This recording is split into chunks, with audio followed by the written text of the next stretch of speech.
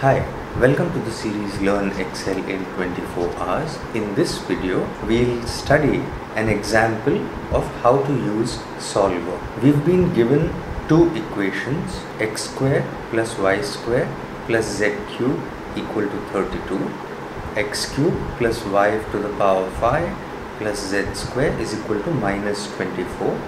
X, y and z are integers. Find the value of x, y and z. So to solve this, we go to Excel and we make three data headers x, y, z, and we just plug in dummy values 1, 1, 1 in cells A2, B2 and C2. Since we have two equations, we will have two result headers. In column D, we make one data header as result 1. We set up an equation for x square plus y square plus z cube by using the power function. Once this is in place, we make another data header for result 2 and we set up the equation for x cube plus y raised to 5 plus z square. Again, we use the power function. Now, we open the solver module through the data menu. The business objective over here will be E2, that is the result of equation 2, and we know from the given data that this should have a value of minus 24. So whenever we go to the solver module and look for the business objective, it basically has three menu options: maximum, minimum, or to a particular value.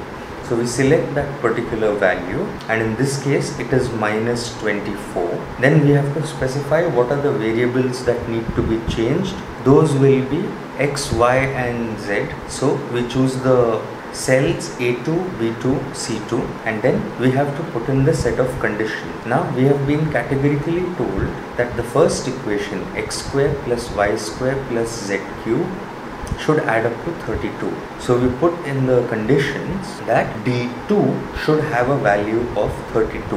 And the other point we've been told is that x, y and z are integers. So we have to specify that condition, that cell A2 equal to integer, cell B2 equal to integer, cell C2 equal to integer.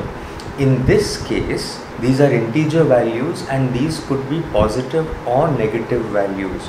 So in the option which talks about non-negative or unconstrained variables, we have to uncheck that option because the values of x, y and z could be negative. And then we click the button solve and we get the answer of what x, y and z should be. So I would encourage you to set up a few equations with a few permutations and combinations and try to resolve these problems using solver. Initially try to do it with integer values only so that you get completely familiarized and acquainted with the same. Solver makes life very, very easy when you're dealing with a lot of complex variables. So enjoy doing that. Thank you.